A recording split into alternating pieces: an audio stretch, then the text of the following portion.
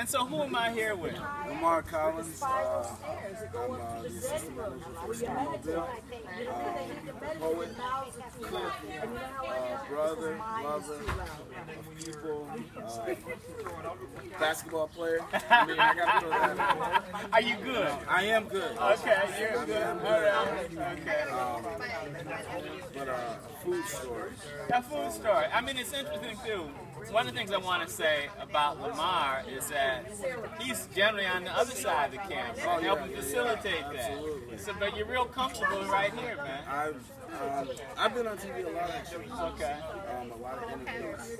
But I'm more even with performance. I used to perform slam poetry, open mics, but I feel like I have a different type of I can kind of get something down like this. You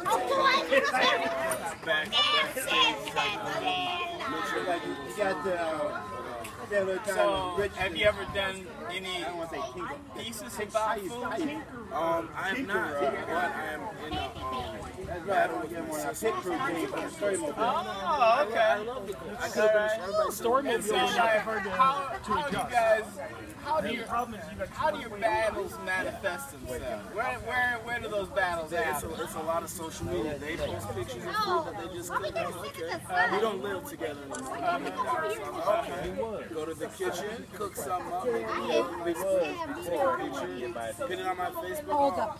But we actually are trying to set up. You want green, so you that or that. Our house is like a barbecue. Oh yeah. See if we can cook too much food. Well, I want to come. You know, invite me. Make sure I get invited.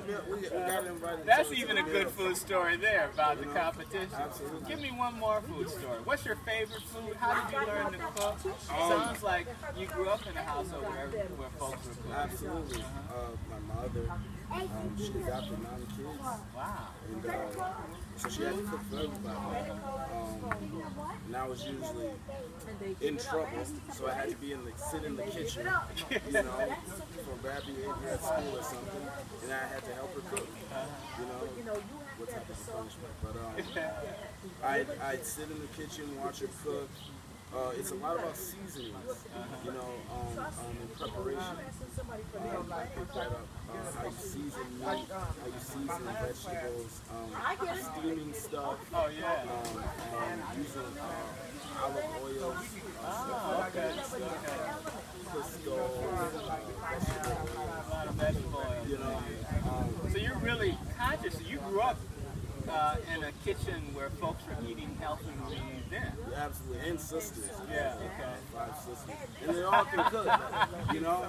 And I feel like I take a bad rep. It's like I can cook too, because I used to always cook the breakfast. I was the breakfast guy. Okay. Pancakes, biscuits from scratch, best eggs, best bacon, you know, stuff like that. You know, man, it sounds like this is a spoken word piece that's about Yeah, to happen here.